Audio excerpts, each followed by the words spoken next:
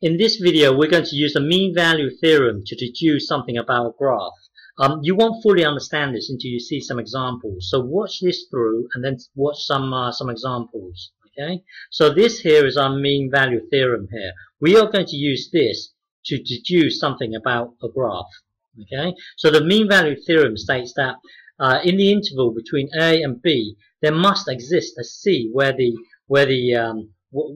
derivative at precisely C will equal the average gradient. Well, anyway, this here is our mean value theorem. So what you've got here at the moment is you've got this thing divided by this thing. So times both sides by B minus A.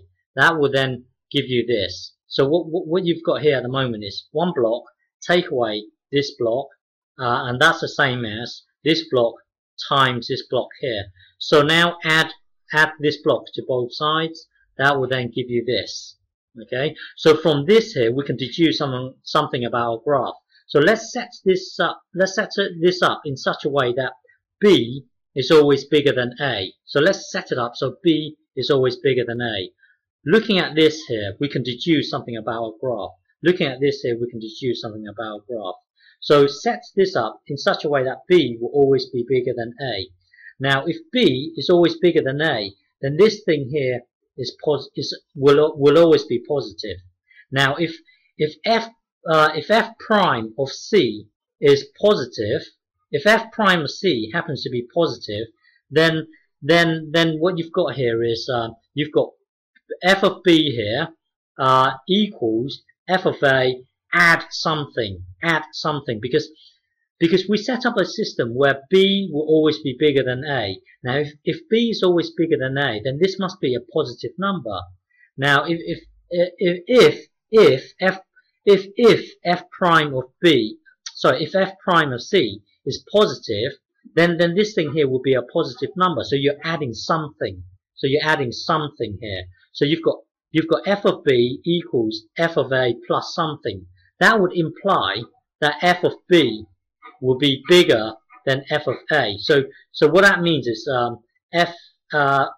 what that means is our graph is actually climbing because f of B is bigger than f of A. So our graph will be climbing. So wait there. So when we're here, if f prime of C is a positive number, then we can say that the graph is climbing. Now, in reality, you will know that f prime of C will always be positive because, for example, let's say you're given a function f of x equals x to the power 4.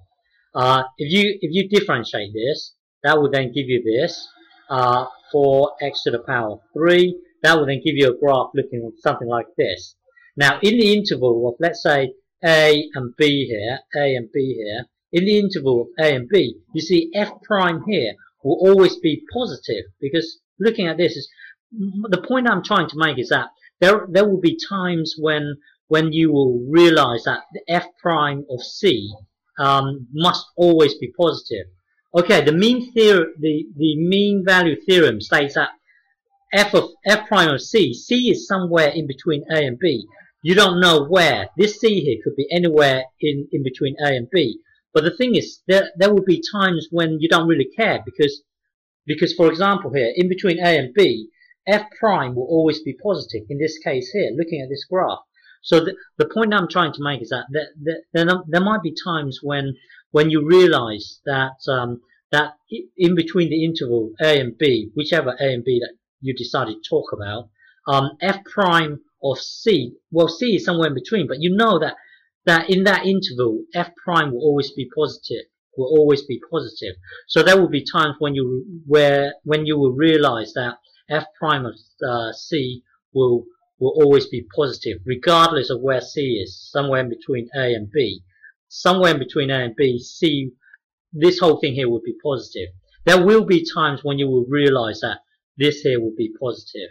Okay, so now looking at this here, there will be times when you will realize f prime of C will be a negative. Okay, there will be times when you will realize that f prime of c will be negative. So remember, we set up the system in such a way that b is always bigger than a. Well, if b is always bigger than a, this here will always be a positive number. Well, there will be times when you will realize that this here will always be negative, regardless of where. Well, you don't know where precisely c is, but you know that in between that interval a and b, you don't know where c will be. It could be here, it could be here. There will be times when you don't really care, because you know that in between a and b, f prime of c will always be negative. So, well, if this bit here is always negative, don't forget this is positive. If this is negative, then you're going to minus something in here. Well, f of b equals f of a minus something would mean that that f of b will be less than f of a. Basically, it means that our graph is well, if this is f of a, well, if f of b is less than f of a, then it can only mean that our graph is falling. Okay, and there will be times when you realize that f prime of c will always be 0. So if f prime of c is 0, then 0 times a positive number here, then this whole thing here will be 0. So well, if f prime of c is 0, what you've got here is let's say f of a here, and then f of b here. If f prime of c is 0, then f of a equals f of b, meaning that our graph is constant. Okay. I don't expect you to fully understand this, but hopefully after some examples you understand it. Okay.